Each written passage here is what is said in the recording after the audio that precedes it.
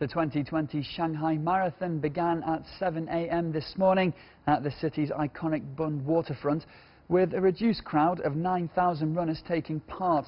The annual event has been scaled down from last year's 38,000 races, and no international participants were allowed this year because of the pandemic.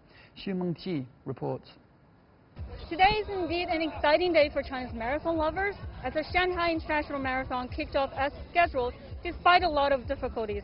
Now it's about 4 hours and 35 minutes into the game, and we're seeing more and more people finishing up. Earlier, the race record for men was set at 2 hours and 12 minutes, and for women was 2 hours and 26 minutes. Now, as I was saying, this year, because of the pandemic, the whole event has been scaled down. The half marathon, the 5-kilometer and 10-kilometer races have all been cancelled, and only the 42-kilometer full marathon is kept.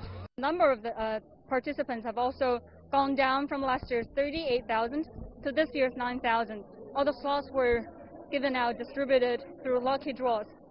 Now, it is quite thrilling to see, even as bystanders, to see these runners cross the finish line one by one, to witness this extraordinary moments of personal victory. And it's not just the winners, no, it's not them who are celebrating. Not only them who are celebrating. A lot of the runners who I've talked to actually told me they've made their personal best records today as well, thanks partially due to the good weather.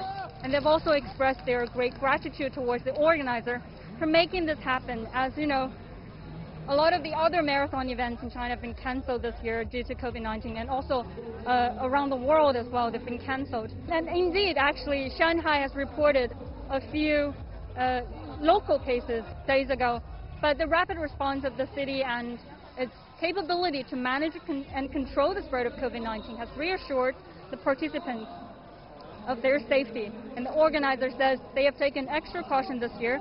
They make sure everyone present today has been tested, and they are also ready for any emergency situation.